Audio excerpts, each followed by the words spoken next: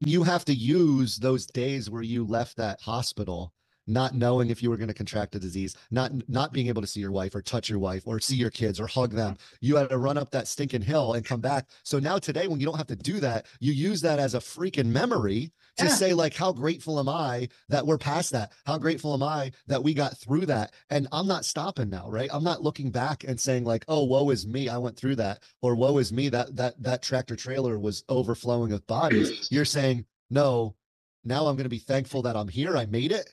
And what can I do to help the next patient? What's the next disease I can learn about? What's the next science I can learn about? Right. Yeah. That's what keeps us going as a society. Sorry, I'm getting fired up. You guys can see I wear my emotions on my sleeve. But like, if we're going to learn one thing from this, from Evan Gajkowski, it's listen, we're going to keep going. We're going to stack the days. We're going to keep learning. We're going to be a lifelong learner. And kids are watching us, right?